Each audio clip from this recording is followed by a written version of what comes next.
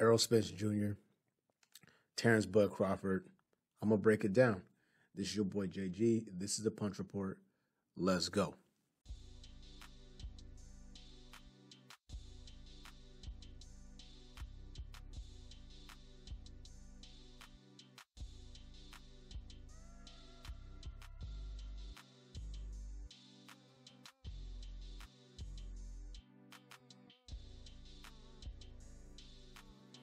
Like I said before, y'all, welcome back to the channel. This is your boy JG. This is the Punch Report.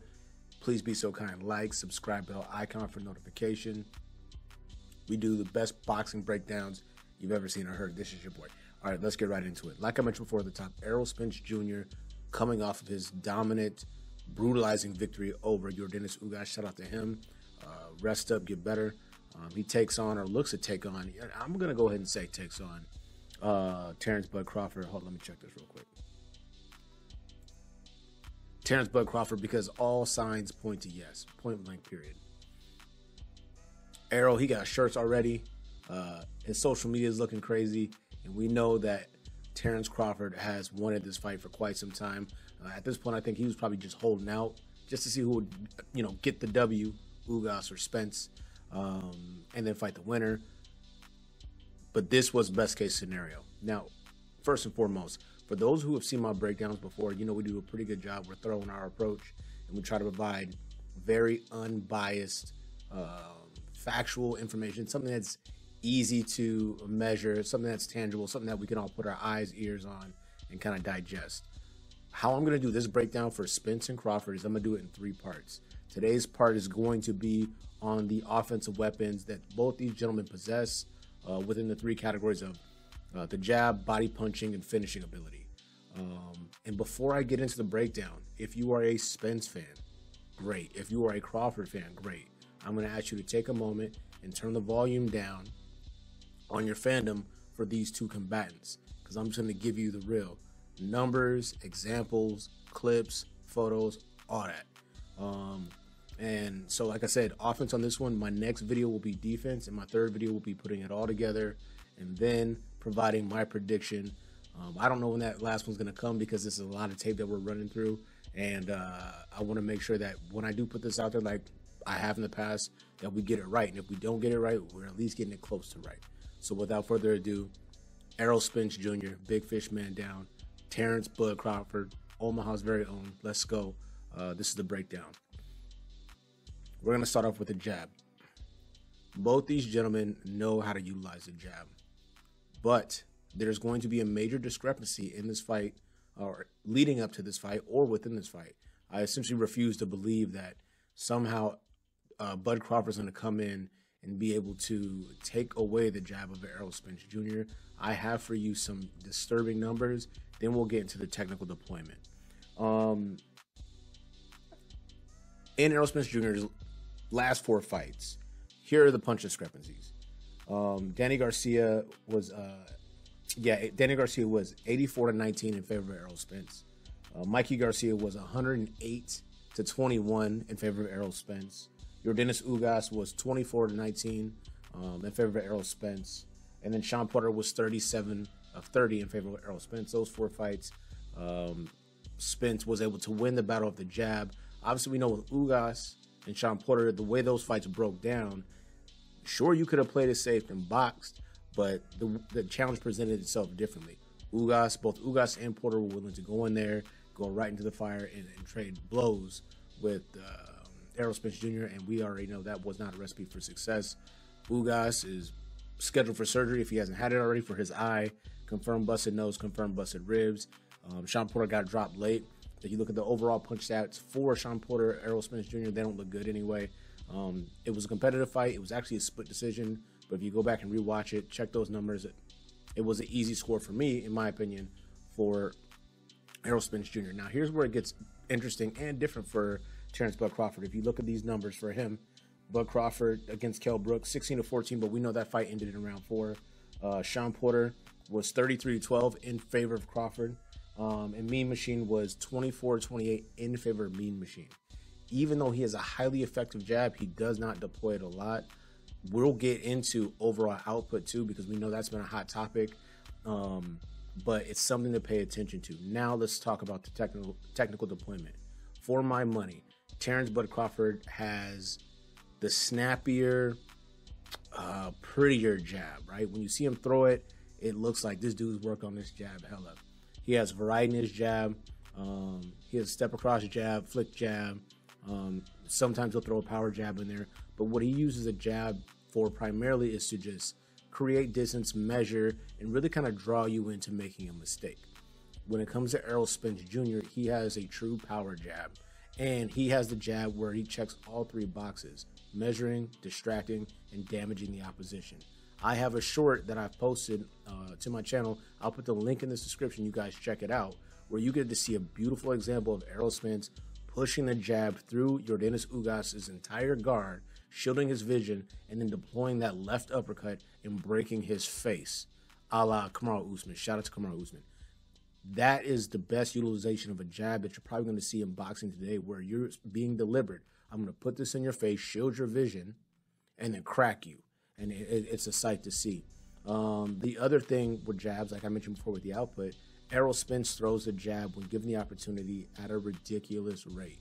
Against a guy like Terence Bud Crawford, it's going to be interesting to see if he can figure out a way to stymie that.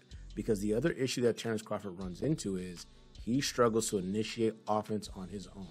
He's a counter-punching savant. We'll get into that in the next segment with the body punching. But from a general perspective, he's a counter-punching savant. If he is put in a position where he has to initiate offense himself, at times it slows or stalls, or he struggles to find his shots or opportunities. But getting back to the jab, for my money, I think the more effective jab, the more prevalent jab, the jab that'll have the most say-so in this particular fight, will lean towards Errol Spence Jr. just because evidence has already suggested that's what it'll be. I can't imagine it changing dramatically just because the opposition is Terence Bud Crawford. That's a lot of information on the jab, but it's important information because it sets up everything for both combatants, what they get thereafter. So, you know, it's just something to think about, something to ponder. Let's move to the next component of the offense. It's going to be body punching. Now, this is exciting for me to talk about because you have two combatants, Bud Crawford, Errol Spence Jr., who are savants at body punching. But this breakdown is kind of dope because I get to kind of be creative with it. I think about Terence Bud Crawford. When you see him go to the body, take a look at the clips here. When you see Bud Crawford go to the body, it's more like a dagger, right? Early stage rounds, he catches you, he counters you, he just rips a shot right to the solar plexus.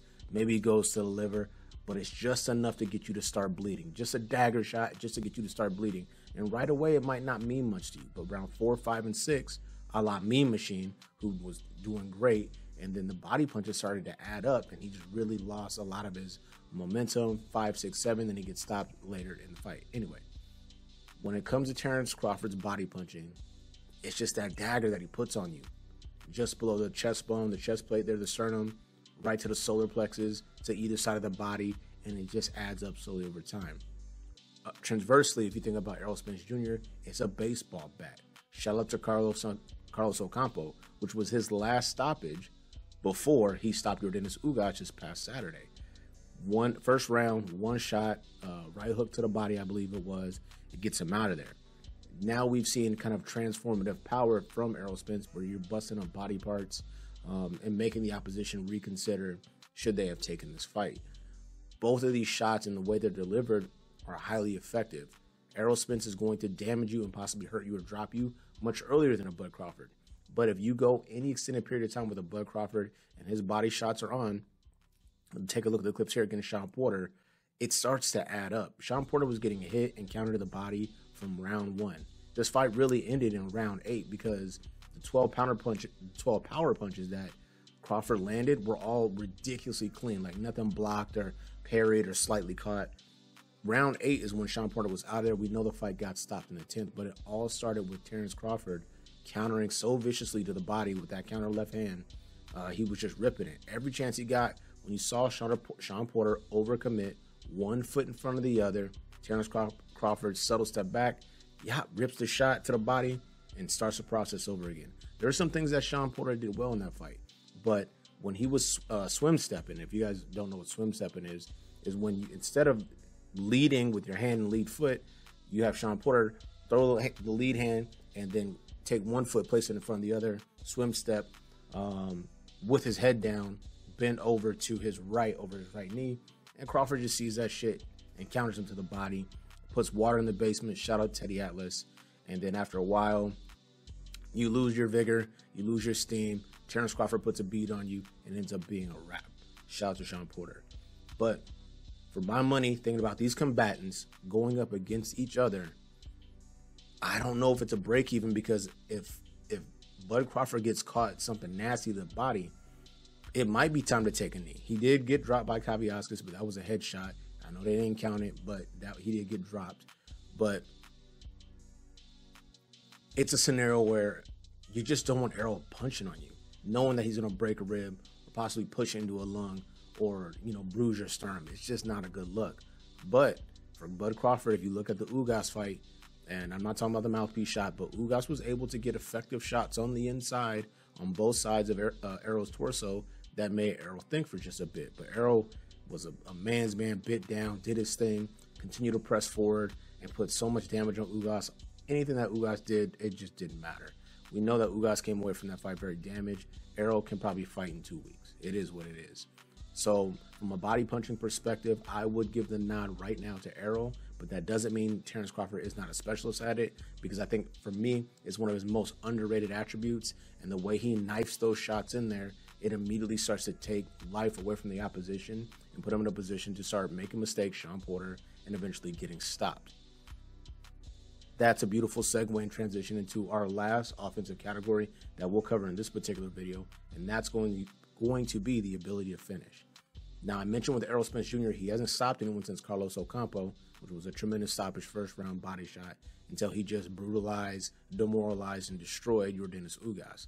Before then, all decisions, one split decision with Shawn Porter, everything else unanimous decision. So Mikey Garcia, Danny Garcia, Shawn Porter was the split decision, stoppage by Ugas, and then stoppage by Ocampo. That doesn't mean he's not a brilliant finisher. And the argument would be, well, if you look at Bud Crawford, he stopped everyone that he's fought at welterweight. Benavidez, Horn, Khan, Kell Brook, Shawn Porter, he stopped everyone. But then we would say it was either Errol's leftovers, right? Or it was just far lesser competition. And I agree with that sentiment, but you still have to go out and do what you need to do. So for me, if a guy's supposed to put a guy away and he goes out and does that, that's what he's supposed to do. Now, where I would ask questions is like, what's his name? Ryan Garcia's situation, where we know he's supposed to blow away Emmanuel Tagoe, and he goes out there and it goes the distance. You're supposed to blow this guy away. He's tailor-made for you to destroy. So if we say, well, Terence Crawford should run through Amir Khan, then he does. For me, Terence Crawford is doing exactly what he needs to do. But I'm not going to sit here and pretend that he doesn't have a lesser resume than Errol Spence right now. For my money, though, the guy who can pinpoint, precision punch, and get somebody out of there, I'm going to lean towards Terence Crawford. Two of the best examples for me are going to be Shawn Porter, who he set up brutally with counter shots, and then before that, at 140 pounds, John Molina. John Molina, tough guy, power puncher, vacillated between 140 and 147. He took on Crawford at 140, and he got fucked up. It is what it is. I'm definitely putting the clip in here. Take a look at it right here. The closing sequence in this bout is one of the worst I've seen in boxing from a finishing perspective. And I know one-shot knockouts are the best case scenario. Like, you just get dropped. Like, damn, what happened, EJ? Oh, he got me with a good shot. Yeah, I'm laying on the ground, or whatever the case may be. But if you get turned into that Big Five Sporting Goods 200-pound heavy bag that everyone buys and brutalizes in their garage, that's what Terence Bud Crawford did to John Molina. He turned him into a heavy bag and demoralized him and brutalized him. He does that. The Benavidez stoppage was cool. Amir Khan, he's a punk. So, shout out to him. And, he really just brutalized Jeff Horn. If you can do that to the opposition, then you do it to the opposition. You're not going to lose points because you kick the shit out of somebody. So, finishing style points, I'm leaning towards Crawford. If he's in a position or he observes that someone's turning away or they're not returning fire, he's coming at you full steam ahead. You look at the Kell Brook one's a great one. Kell Brook beat himself up. He took his face and knocked himself out with a counter jab from Crawford. But after weeks brings him back in. You good? You gotta show me something. When Crawford jumps on Brook, he's punching him like he's done something to him personally. You'll take a look at the clips right here. Why you punch my man up? First of all, in the first knockout, he almost flies out of the ring. And then on the closing sequence, he's beating him like, he's just beating his ass, like, viciously. But anyway, we talked about the jab, we talked about the body punching, and we talked about the ability to finish. Some of the key offensive attributes for both of these combatants. Errol Spence Jr., Terence Crawford. Let me know what you guys are thinking so far. I'm not offering my prediction. The next one, we get into some of the defensive stuff. The third video for this installment, I'm going to do a little mini series. It'll put it all together. Then I'll offer my prediction. But this is your boy, JG. I appreciate the time. Please, if you could be so kind, like the video. Let the algorithm know that you're feeling it. Subscribe to the channel if you haven't done it already. And if you have, tell somebody about it. And then hit that bell icon for notifications so you guys know when these videos drop. Like I said before, let me know what you guys are thinking in the comment section. This is your boy, JG. This is a Punch Report. We out.